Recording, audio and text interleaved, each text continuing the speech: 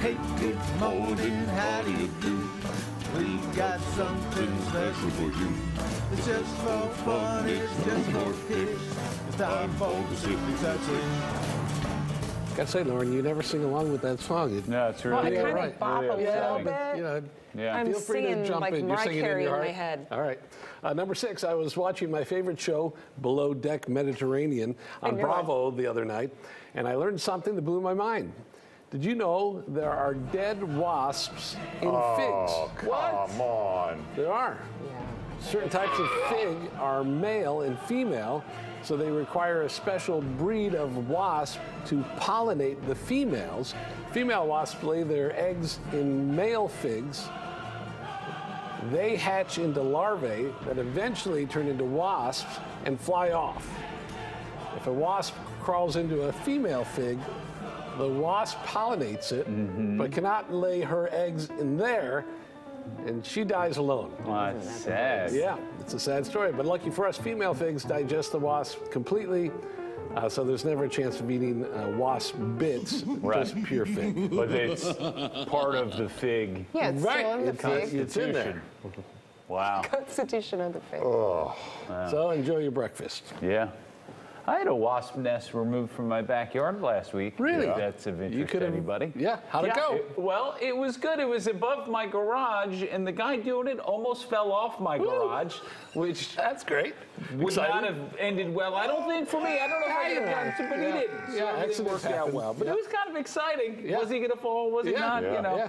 Anyway. Did he use smoke or Yeah, bat he's got or the a Oh, smoker? he's got one of those things? Yeah, Like he's the- got that, and then it kills all the wasps, Yeah. and then they come back 2 days later and they dispose of the, Yeah.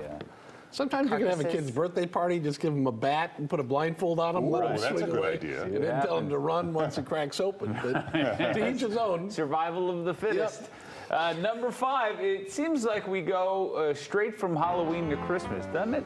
Yeah. Well, listen, everybody, don't forget Thanksgiving. Right. It's the for some, the forgotten holiday. Not for me, I love it. It's my favorite. So it's time to start raising your decorating game. Here's what you do. You add a few crisp white pumpkins or gourds. Try adding some dried leaves, Yes. fresh apples for a centerpiece. I like that. You want to think rustic elegance. That's the buzzword. You can add some golden throw pillows, a soft blanket, and as far as I'm concerned, you do those things, you're good to go. You let it ease you into the chaos of December.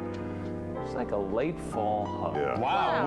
Now, should our wives run out and get special Thanksgiving pillows, or will regular yeah. pillows do? Yeah. Well, gobble. Larry, I think it depends on how much they love you. If they love you, they will. Yeah. Oh, if they love me, they won't. Some gourds also would be nice. Oh, I love the Golden gourd. gourds, Yeah. Number 4, there are lots of haunted houses you can visit this time of year, but here is one for Larry. Stay a few nights at Marshall House in Savannah, Georgia. It used to be a hospital during the yellow fever epidemic. It was used to house soldiers near the end of the Civil War. Visitors claim they've seen images of soldiers with missing limbs roaming the halls, or children playing marbles in the corner. Others complain about strange odors filling their rooms. We aren't claiming it's haunted. We're just saying that it's got a colorful reputation that you should explore and appreciate for all that it is. Well, most 100-year-old buildings smell pretty bad. Yeah. They're working in one. Tennessee mildew. That's what mildew does after a period of Have time. you thought about doing a backstory that perhaps challenges your notion about things not being haunted? Have you? Yeah.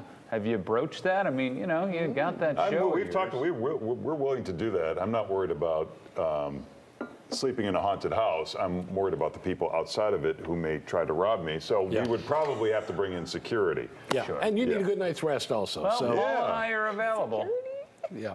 Yeah. to be your muscle. Yeah. If viewers have an armed idea of a guards. haunted house in our area, give us a call and we will take a Yeah, look. we have a fun sleepover. I would just love to see video of you sleeping, to be honest. it is with you. That'd be sleeping worth the This price of sounds admission. great. Maybe. Listen, when the cameras show up, nothing ever happens. Let's go find out. That'll be fun. Yeah. Yeah, I'm up for it. All right, number 3. I got some costumes that I'd like to wear if it's all right.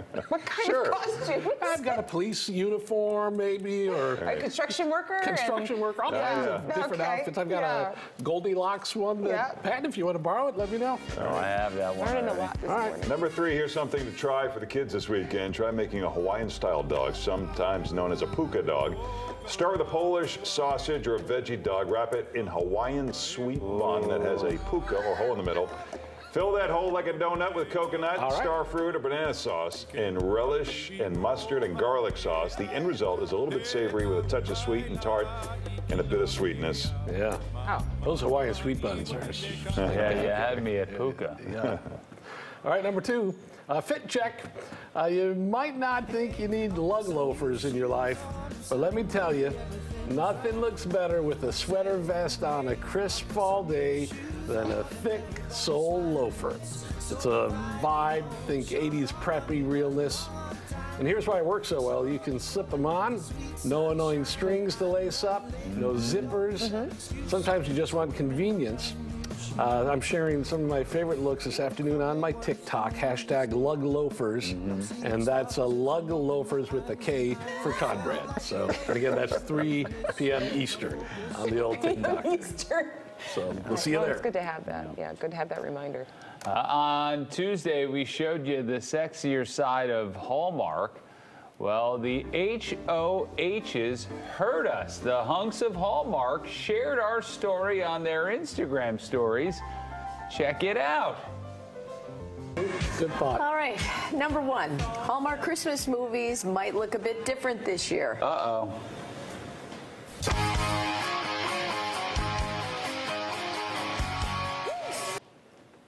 Wow. Tyler Hines shared it on Instagram. So did Andrew Walker, and apparently so did a lot of morning show fans. Oh. So that was fun. Yeah, that's a lot of fun. Why don't you guys come visit us on the show now and put us in a movie? Yeah. You know? Oh, yeah. I got all some that costumes. free advertising. We know. You've got many a costume to provide. All right, that's the 6 and 6. Quick look at the 7-day forecast.